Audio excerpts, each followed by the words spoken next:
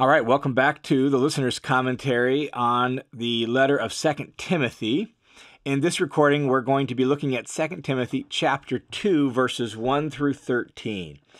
And to keep that in context, we need to remember where we're at in the letter.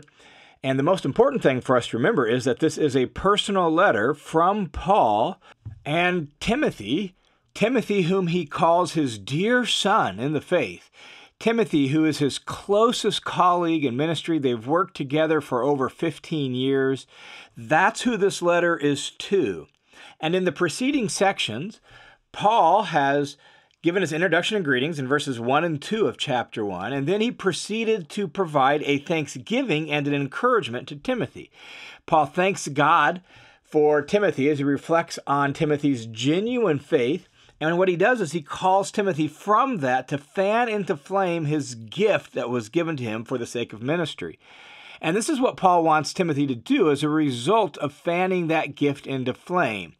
He tells him, don't be ashamed of Paul and of the gospel. He wants him to join in suffering with Paul for the sake of the gospel.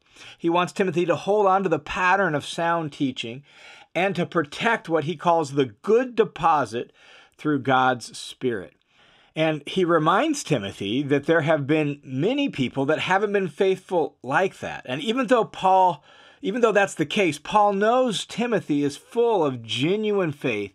And so he encourages him to live that out in this way by fanning to flame his gift and doing these sorts of things. So now, as we begin chapter 2 and look at this section here in 2:1 through 13, what Paul does is he calls Timothy to be strong, to entrust the faith to others, and to suffer hardship for the sake of Jesus. Here's the way chapter 2 begins. He says, you therefore, notice the therefore, which connects us to all the preceding stuff about fanning into flame and suffering for the gospel and not being ashamed of it and protecting the good deposit and being faithful even though others haven't been. You therefore, my son, be strong in the grace that is in Christ Jesus. And this verb, be strong, is in the present tense in Greek, which emphasizes continuous action. In other words, not just be strong once, like continually, every morning when you wake up, every day as you go about your life and ministry, be strong. And be strong specifically in the grace that is in Christ Jesus. And what Paul seems to be referring to by that phrase is everything that is entailed in Jesus, everything that Jesus has achieved and accomplished and taught and done. And it reminds us, by stating it this way, that all of that is a result of grace. And it focuses our attention on what we have in Jesus is a gift of grace. And so, as an all-encompassing descriptive phrase, it captures the message about Jesus and the sound teaching that's about Jesus' ways and the life that we have in Jesus, and all of that can be described here, in short, as grace. And there are three things that Paul wants Timothy to do as part of being strong in the grace of Jesus Christ. And the first thing he wants him to do is to pass on the faith. Look at verse 2. He says, the things, so be strong in the grace that's in Jesus, the things which you have heard from me in the presence of many witnesses, entrust these to faithful people who will be able to teach others also. And here Paul is calling Timothy to pass on what Timothy himself has heard from Paul. The gospel and the sound teaching that Timothy has received, he is to pass that on to other faithful people. And those faithful people, it's not just that they're able to teach. That's the way it's translated here. But it would be more accurate to translate it as competent. This particular verb has more the sense of competent or qualified. Not just that they're able to, but they're the kind of people who can competently pass this on. And this really describes the fundamental pattern of how the faith gets passed on from one person to the next and from one generation to the next. Notice what we have here. We have Paul passing it on to Timothy. Timothy is supposed to pass it on to faithful people. And those faithful people then are supposed to take what they hear from Timothy and pass that on to others also. And so we have like 4 spiritual generations, 4 generations of faith. And in terms of discipleship and disciple making, this is what we aim for. We aim to pass on the faith to faithful people who can pass on the faith to others, and so on down the line. So the first thing that Paul wants Timothy to do as part of being strong in the grace of Jesus is to pass on the faith. And second, Paul then calls Timothy to do this even though it might be hard. And so he says in verse 3, "Suffer hardship with me as a good soldier of Christ Jesus." And recall that in chapter 1, Paul urges Timothy to fan into flame his gift. And that will entail not being ashamed of the gospel. And it will also entail suffering for the gospel. And so here Paul really restates that by saying, "Suffer hardship with me, and do so as a good soldier of Jesus Christ." And this really is a major objective of this letter to Timothy, to encourage Timothy and bolster him to stand firm, right? To strengthen him and give him the fortitude to endure hardship for Jesus. And remember that when he talks about Jesus here, he says, as a good soldier of Christ Jesus. In that phrase, Christ Jesus, we've got to remember that Christ doesn't mean like his first name. It's a title, and it refers to Jesus as King. And so be a good soldier of Christ Jesus is to serve him faithfully as your King. And that's what Paul calls Timothy to do here in verse 3. Then he provides 3 illustrations from everyday life to spur Timothy on to endurance and to encourage him as he suffers for Jesus. And each of these illustrations really highlights, it seems to me, a different aspect of faithful service for Timothy and, by extension, for us. And so the first illustration, playing off of what he just said, is a soldier. Look what he says in verse 4. No soldier. So suffer hardship with me as a good soldier. No soldier in active service entangles himself in the affairs of everyday life so that he may please the one who enlisted him. And the key idea here is this idea of entangling yourself, entangles himself in civilian affairs. In other words, he stays at his post. He doesn't get distracted by or involved in matters unrelated to his commanding orders from his king. And thus, his manner of life is by necessity going to look very different because he's committed to serving his commander as a good soldier. And that's what Timothy is being called to do. No soldier in active service actually gets involved in the stuff of civilian life and everyday affairs. He stays focused, undistracted, at his post, on task to honor his commanding officer, in this case, King Jesus. And this reminds us that suffering hardship for Christ really does place limitations on our life. There are certain things we can do, and it's going to affect how we spend our time, things like that. And Timothy and us, we are in active service to King Jesus, and so we've got to make sure we don't get entangled in civilian affairs, that we stay focused on the matters that the King wants us to focus on. We stay focused on the orders he has given us. So that's illustration number 1. Be a good soldier. Next up, in verse 5, comes example number 2. This one is an athlete. Look what he says in verse 5. He says, if someone likewise competes as an athlete, he's not crowned as a victor unless he competes according to the rules. And so here, Christian living and Christian service is pictured as an athletic contest with the training and the strenuous effort that's involved in athletic work and athletic competitions. And the focus here is on competing according to the rules. You can't be crowned a victor. This word literally is just crown. They've supplied as victor to clarify here in the translation because there's 2 different words for crown in Greek. There's the royal crown that a ruler wears, but then there's the victor's crown that someone gets in their culture for winning some sort of competition. That's the word we have here. So they've supplied that just to clarify for us that you can't be crowned as a victor. You can't receive the gold medal. You can't hoist the victor's trophy unless you compete according to the rules. You can't cheat, right? You can't do your own things. You can't play the game your own way. You have to compete according to the rules, or else you get disqualified. And this reminds us that suffering hardship for Christ is struggling according to the pattern that Christ gave us. We don't get to make up the rules for ourselves.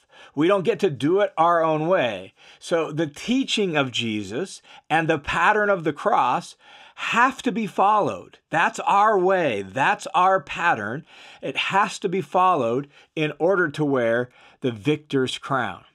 And then in verse 6, he gives the third example, and this one is of a farmer. And so he says this: the hardworking farmer ought to be the first to receive his share of the crops. And the focus here is on the phrase hardworking. And that focuses our attention on discipline and endurance. A hardworking farmer is the one who gets up early and stays up late during planting season. He continues to care for the ground and plants during the growing season, waiting for the crops to grow, waiting for them to come to maturity. And then finally, during harvest season, now he has to work really hard, 24 hours a day almost, right? 7 days a week. He's got to get the crops in before they go bad. And so he's hardworking. And this reminds us that suffering hardship for Christ requires discipline and endurance. And all three of these images, the soldier, the athlete, the farmer, they all show us that Christian living and Christian service is not a casual, easygoing, kind of fly-by-night, do what you want sort of affair. That Christian living and Christian service is not necessarily, looking for a fun, entertaining time. It is undistracted, strenuous, disciplined effort over the long haul. That's what Paul is calling Timothy to, and by extension, that's what he's calling all of us who would serve Christ faithfully to. Paul says in verse 7, he says, "Consider what I say." That is, reflect on it, think about it, imagine it, picture it. Consider what I say, Timothy, for the Lord will give you understanding in everything. And remember, we're writing a personal letter between Paul and Timothy. So Timothy is the first focus, and that's why the you here in verse 7 is singular. Consider what I say, Timothy, for the Lord will give you, Timothy, understanding. This is a call for Timothy to reflect on and meditate on the various pictures that Paul's just given. The picture of the soldier, the picture of the athlete, the picture of the farmer. Meditate on them. Now, even though this is written initially and originally to Timothy, it's included here for us. And we too must reflect on it and meditate on it and take these images to heart and examine our living in light of them as well. So the first thing Paul wants Timothy to do as part of being strong in the grace of Jesus Christ is to pass on the faith to others. The second thing he wants Timothy to do is to suffer hardship, just like Paul does as a good soldier of King Jesus. And now finally, the third thing he wants him to do is he wants him to remember Jesus, which really means remember the entire gospel story about Jesus. And Paul is going to summarize that here in the next couple of verses. And so he says in verse 8, remember Jesus Christ. That is not just remember him as of, oh yeah, I kind of forgot him. It means really keep your focus on him. Keep your mind in the game, right? Keep your eyes on Jesus and the gospel. Remember Jesus Christ, risen from the dead, descendant of David, according to my gospel. And this really is a very brief encapsulation of the gospel that Paul gives us here.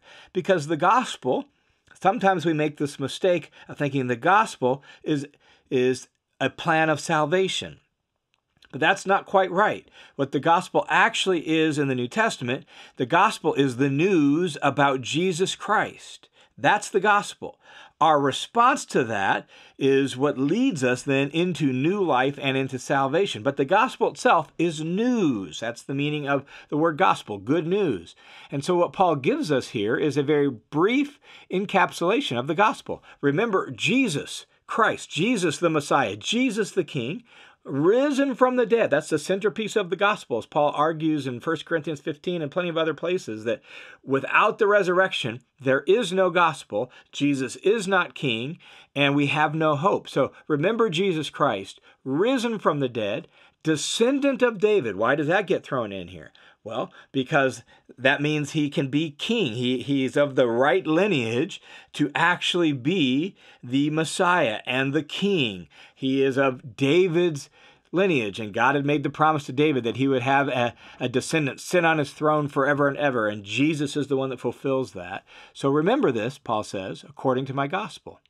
Now, Paul actually has a very similar summary of this same encapsulation of the gospel in the beginning of the book of Romans, Romans 1, 3, and 4. Listen to what Paul says there. He says, concerning his son who was born of a descendant of David according to the flesh, who was declared the Son of God with power, according to the Spirit of holiness, by the resurrection from the dead, Jesus Christ our Lord.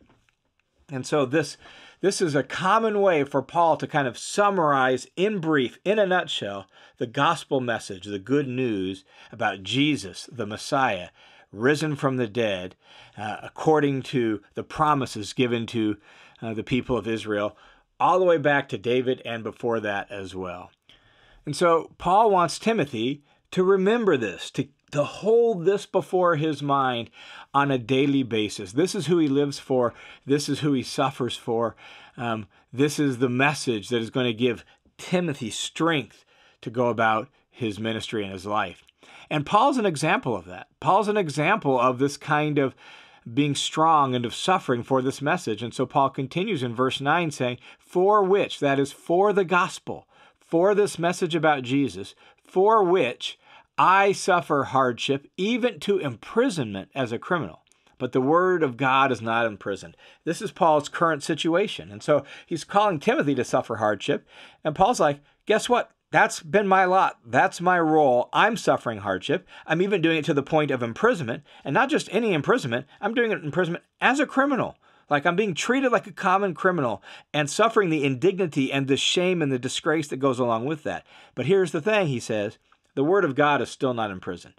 And so Paul continues in verse 10 describing why he does it this way, why he lives this way. He says, for this reason, I endure all things for the sake of those who are chosen. That is for God's chosen people, the elect, those who have come into Christ and now are part of God's new family in Jesus. Paul says, I endure all things for their sake so that they also may obtain the salvation which is in Christ Jesus with its eternal glory. And Paul's like, I remember this about Jesus. I suffer for him so that other people can enjoy the benefits of knowing Jesus and receiving the salvation that he offers and looking forward to the eternal glory that it promises.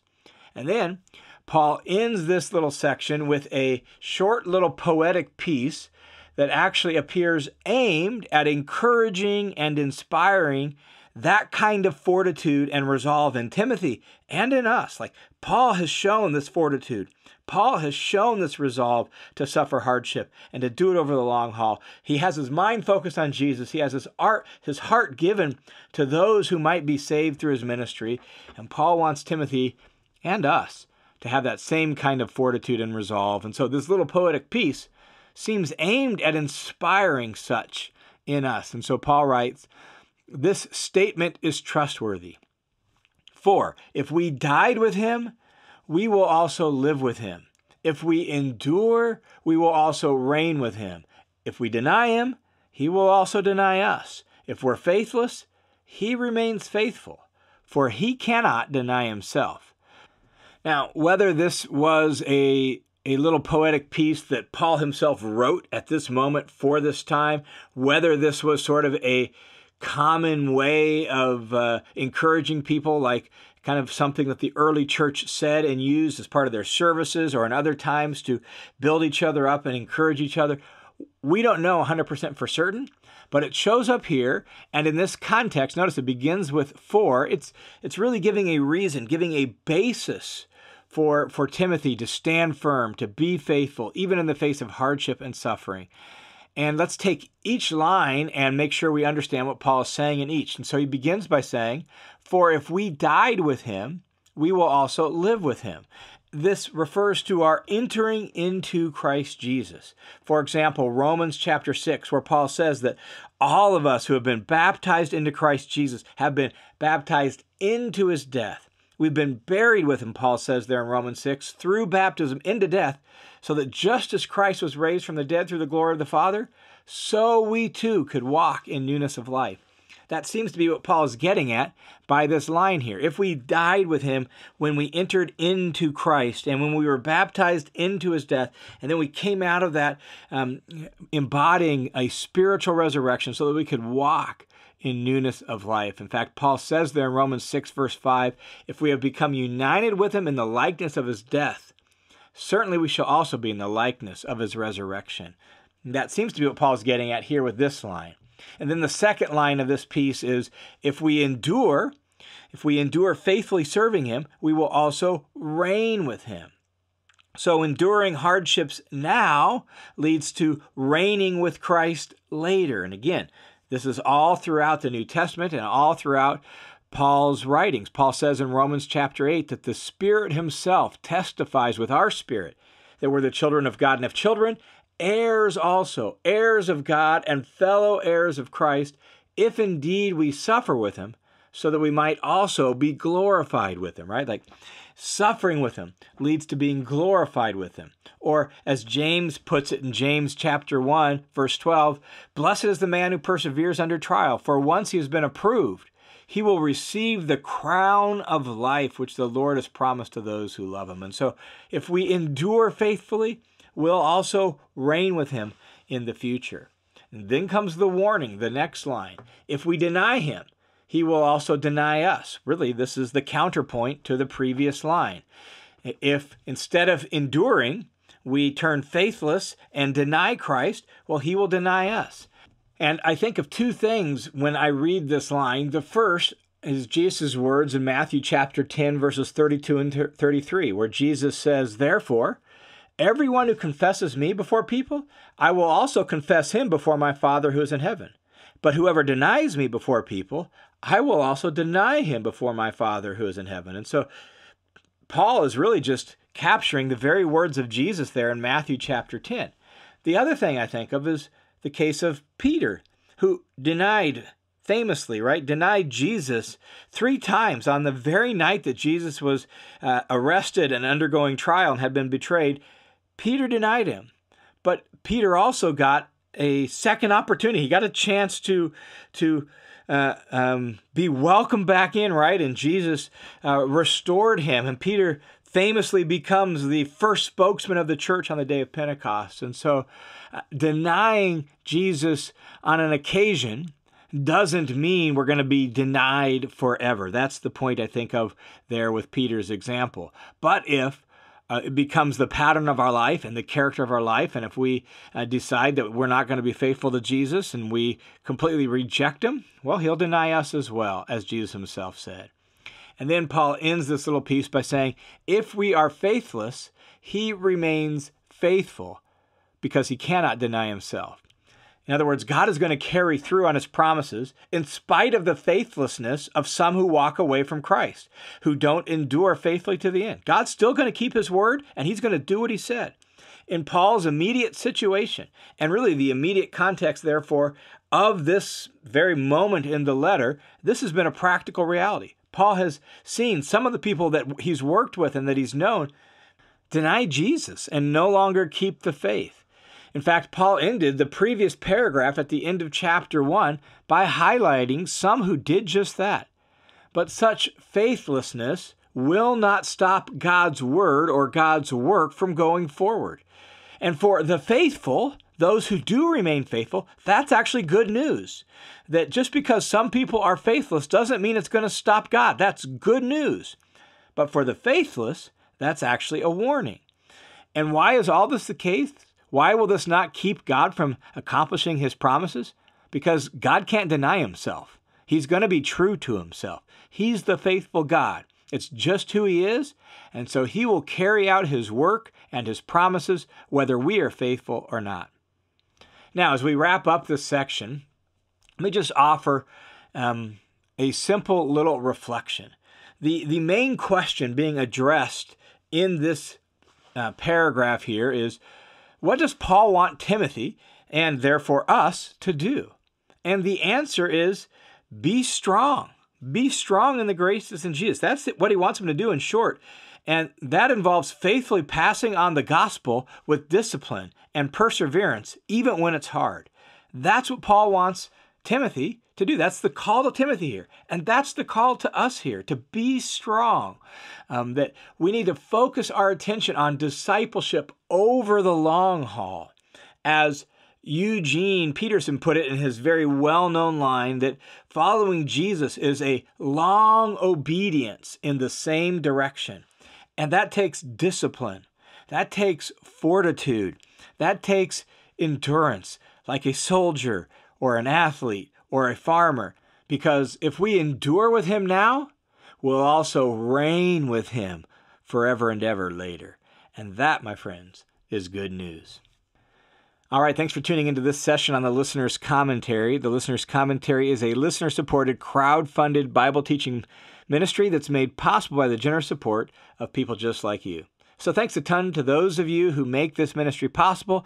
Thanks a ton for the impact that this ministry, through your generosity, is having all around the world. And if you want to join the team of supporters, there's really two good ways to do that. Swing over to listenerscommentary.com, and you can click the Give button, probably the easiest way. It'll take you to a page where you can put in a dollar amount, click a little box that says Make This Monthly, and all those donations go through a registered nonprofit called World Family Mission. Or you can sign up for the Study Hub, give whatever you can afford there. And either way, all monthly donors get access to the Study Hub, which includes some online courses. In fact, I'm working on adding another one here, hopefully later this year or early next year. There's some maps and charts and overviews of the books, and I'm constantly adding more material. A lot of work putting stuff together for that, constantly adding more material, but all monthly donors get access to that. So let me say in advance, thanks a ton for your support.